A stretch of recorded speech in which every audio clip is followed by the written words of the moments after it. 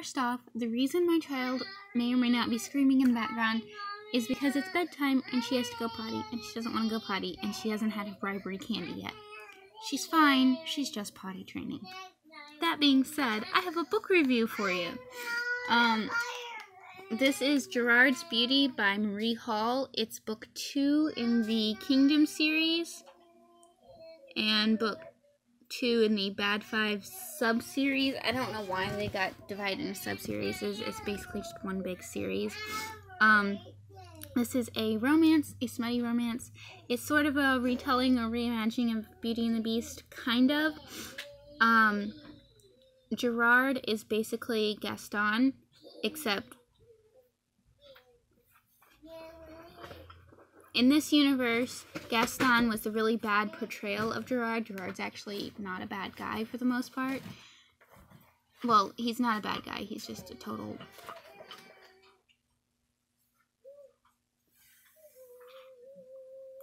Anyway. You okay? Yeah, I can't think of a channel-appropriate word, so I'm just going to skip that. But yeah, so this is his, like, love story type thing, and it's really, really good. This whole, well, this is only the second one I've read, but the series is really good. The first book was The Mad Hatter.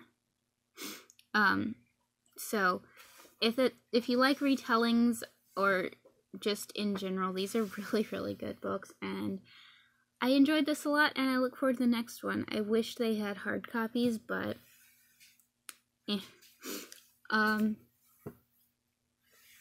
yeah, this was good, and I like this one a little bit extra because the main female protagonist, Betty, she's a librarian, and there's a lot of bookishness and nerdiness in this one, so I really enjoyed that.